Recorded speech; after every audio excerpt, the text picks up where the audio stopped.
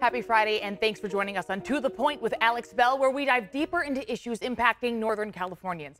I'm Becca Habiger. Alex Bell has the night off. Now, just days ago, Governor Newsom signed a bill into law that aims to change California's broken conservatorship system. It's an issue investigative reporter Andy Judson has been digging into for years now. Tonight, she shows us what this new law will do, and is it the change advocates have been calling for?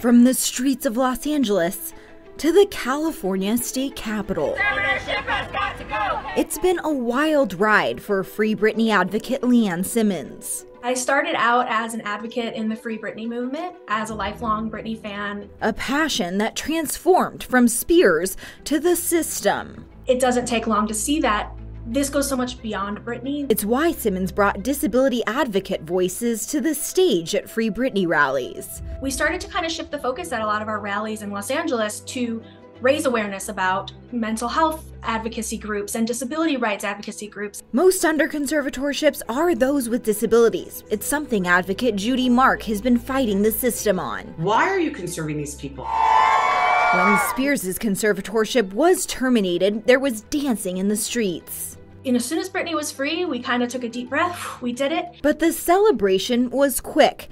They had work to do. We didn't have much time to really rest on that because this is such a timely issue that affects so many people. Mark and Simmons used Spears' conservatorship to bring awareness and change to California's broken conservatorship system, a system that impacts thousands across the state. We now want to push people to think bigger and to think, what about someone who doesn't have a whole fan base behind them? What about someone who's been fighting these systems and these different entities in our state of California for years and haven't seen any success? Thanks to their efforts, AB 1663 was created and sponsored by Assemblymember Mainshine. At heart, this is really a human rights bill. A bill that took a lot of effort and faced opposition. Honestly, it's been such a long road that, and there were many times that we weren't sure this bill was going to get passed. Passed just last week. I feel like we have really passed a revolutionary disability rights law in the state of California.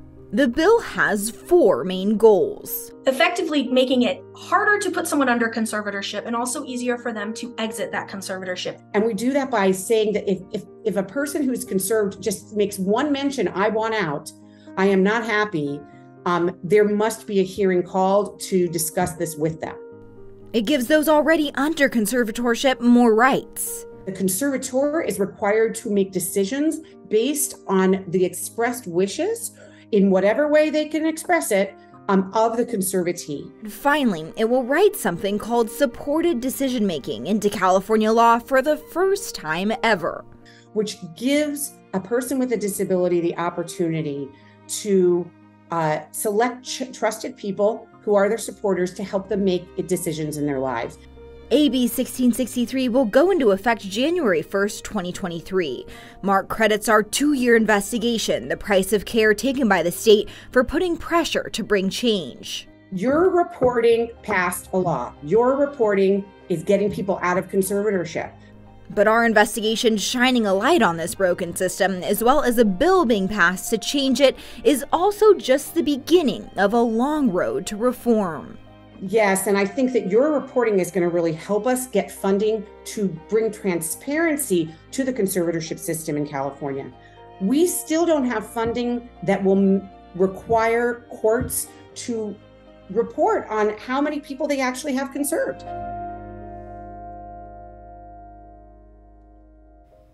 An investigative reporter, Andy Judson, joins me now. Andy, how impactful that your work has led to much needed change, as your series Price of Care has clearly outlined. If you haven't had a chance to watch that, by the way, it's available on abc10.com as well as our YouTube channel. Now, Andy, you've been digging into this broken system for years now. What is your take? Will this bill help bring this needed change? Yeah, well, any change is good change, right? But it's also worth noting, while this is one of the first kinds of its bills, it's not the first. Last year, AB 1194 was passed, and it also promised to make these big changes to the conservatorship system, but it never actually received the funding it needed in order to make those changes. So it's the same situation with 1663. We just need both of these bills in order to really work to have that financial backing. So that's what's next for lawmakers. Sure. And Andy, while we have you here, we also want to ask you about the Care Court. That is legislation that Governor Newsom signed into law recently as well. What are your thoughts on that? Yeah, you know, a recent UC Berkeley study found that a large majority of bipartisan voters are in favor of Care Court. So that's really interesting, right? And experts we spoke with realized that that's really because we have a homeless problem in California, right? So people are ready to see change, and that's really actions being taken to create that change. Yeah, we've also, though, heard some really sharply criticism of the Care Court system. What are your thoughts on that? Yeah, you know, experts have told us there's a number of different issues with it. One is that it's potentially a pipeline to conservatorships if people don't go through the Care Court system as they should. The other reason is that it's not really a solution. We need more housing, experts are saying, and overall it's adding more to our already very overwhelmed court system and public defenders as well. So all of these laws go into place January 1st. So we'll see then if they really work or not. We sure will, and I'm sure you will be following it closely with your investigative reporting. Thanks so much, Andy. Thank you. A lack of teeth. That's what the Merced County Sheriff thinks about the state's judicial system. He is speaking to ABC 10 following the killing of a Merced family of 4. A large vigil was held for the family last night. Today, we learned the brother of the kidnapping and murder suspect is now in jail. The brother was arrested for helping his brother and destroying evidence. The suspect has a criminal past and was convicted of home invasion in the early 2000s. He broke into his other former employer's house and held them at gunpoint. He was sentenced to 11 years, but was released early on parole in 2015. I fully think that it's because of our lack of teeth in a judicial system that we have in this state that they're allowing the criminals to be more brazen and obviously more violent. The brothers could be in court as early as Monday. A new report from the Public Policy Institute of California found that violent crime during the pandemic rose by 6% from 2020 to 2021. They say it was largely driven by gun-related incidents like homicides and aggravated assaults. Something to note, the PPIC says violent crime is still much lower than its peak in 1992. That's important for context. And these rates change dramatically when you look at them by region. Violent crime in Sacramento County rose by nearly 10% in 2021. Violent crime dropped slightly in San Joaquin County, but it still had the highest violent crime rate in the state. Now, we have been hearing a lot about violence over these past few weeks. It can feel overwhelming. We want to know how it's affecting you at home. Has recent crime changed the way you go about your daily life? Well, one person tells us, yeah, no more downtown, midtown after dark like I used to. Plus, always keep your head on a swivel and be aware. Another person says, as an ex-gang member from Los Angeles, I'm always on my toes, checking my surroundings and just very alert. Crime is getting worse. And someone tells us on Facebook, nope, after living in Stockton for 30 years, it is normal, still living life.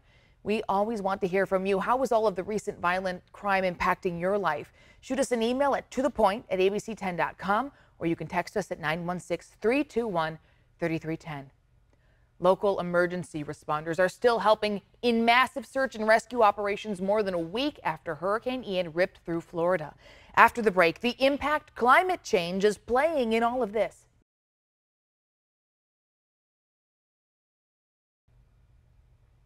Parts of southwestern Florida still look like a war zone tonight. More than a week ago, Hurricane Ian, a Category 4 storm, made landfall. At least 122 people are dead, and thousands of people have been rescued in what's being called the largest urban search and rescue response in Florida history.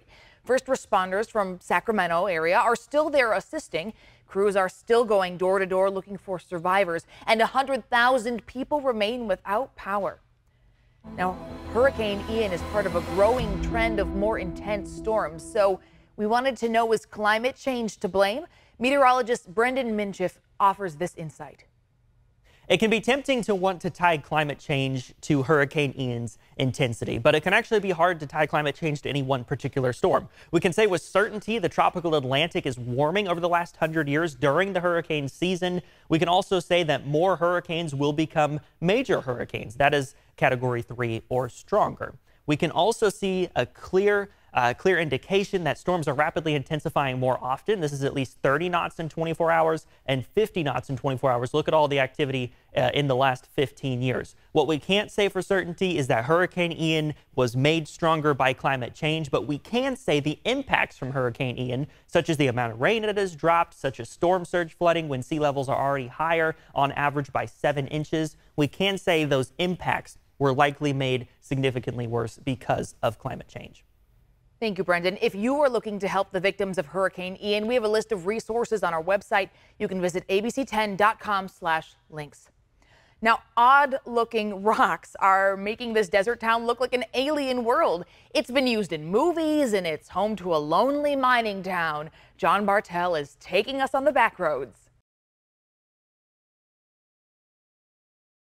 All right, folks, let's talk gas prices. They are so high right now, right? And depending on where you are in the state, they are just at or slightly under the record prices we saw back in June. But I am happy to report experts say relief is in sight. An industry analyst with Gas Buddy told me today he predicts we'll see a drop of as much as $1 per gallon here in California by late next month.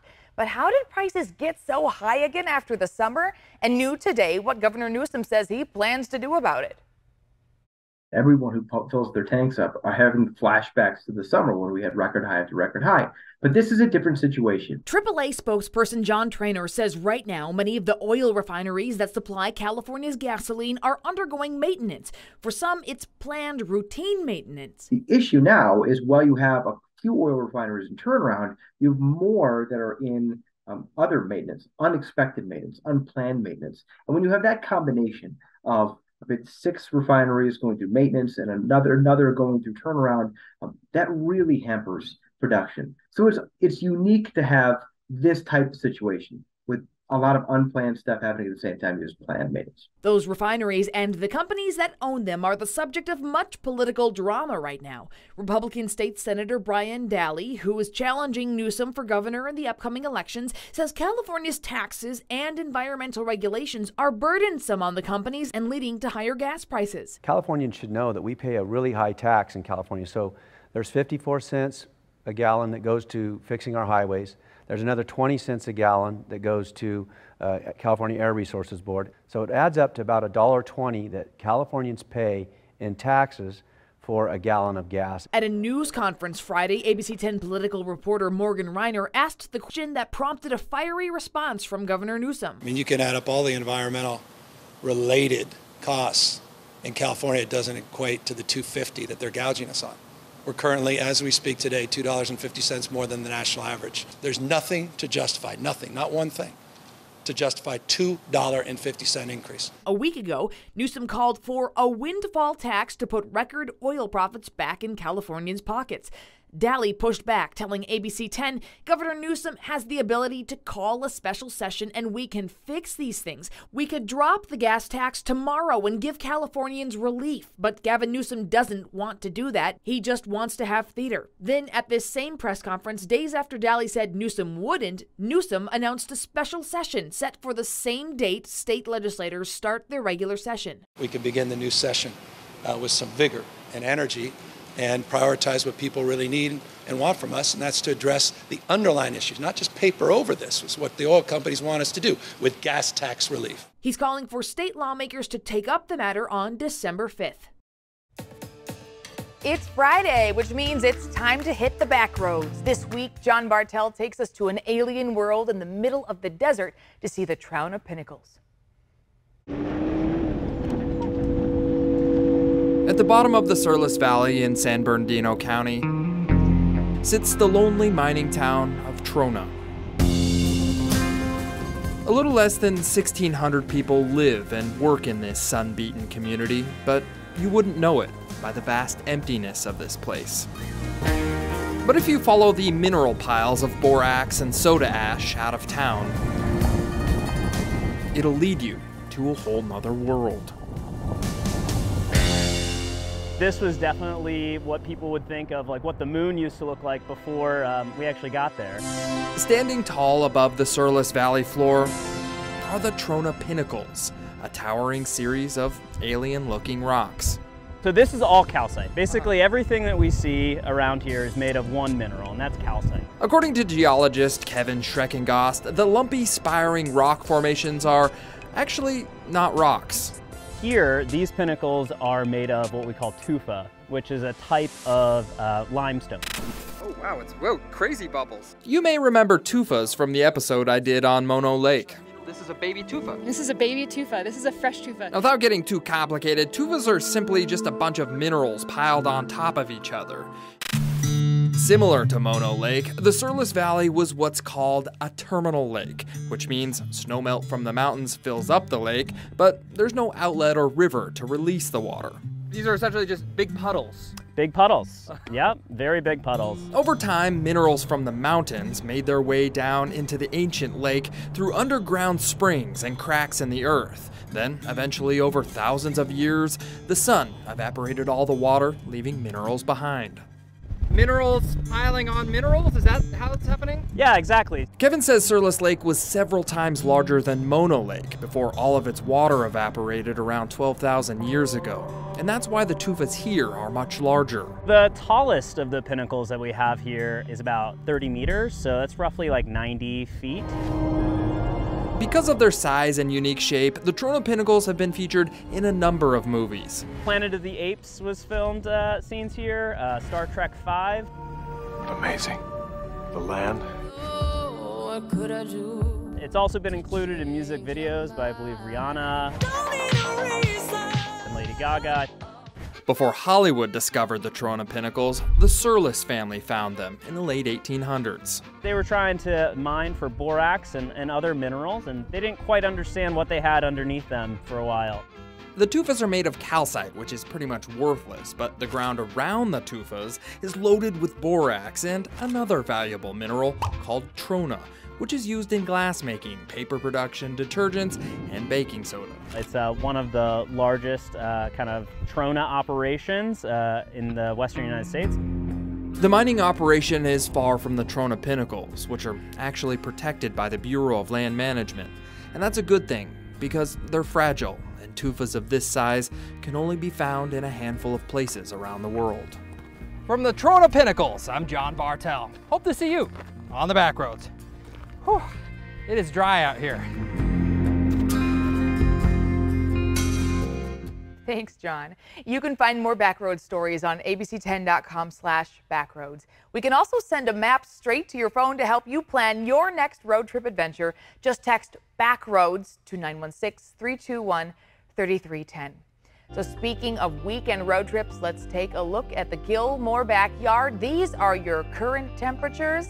Oh, it looks like a great weekend. Looks like it's a great right now if you still are going to get out for your Friday evening. And let's take a look at your 10-day if you're going to be enjoying one of these last warm fall weekends before the temperatures start cooling off. Oh, it looks like it's going to be really nice heading into next week as well. Enjoy your weekend, folks. Before we go, a lot of events are happening in the Sacramento area this weekend. One of them is celebrating Filipino Americans. Sacramento Filipinx, LGBTQIA, and the Comine Coalition are hosting a two-day event in Elk Grove. The event is split into 2 days. Tonight's theme is Makaisa, which means to unite. Saturday's theme is called Fire Filipinx, Inspire, Resist, and Empower. There will be conferences, workshops, and panels connecting Filipino LGBTQ communities. You can catch the event at Laguna Town Hall in Elk Grove tonight until 9 p.m. and then tomorrow from noon to 6. So thanks for spending your Friday evening with us. What's going on in your world? Email the team at tothepoint@abc10.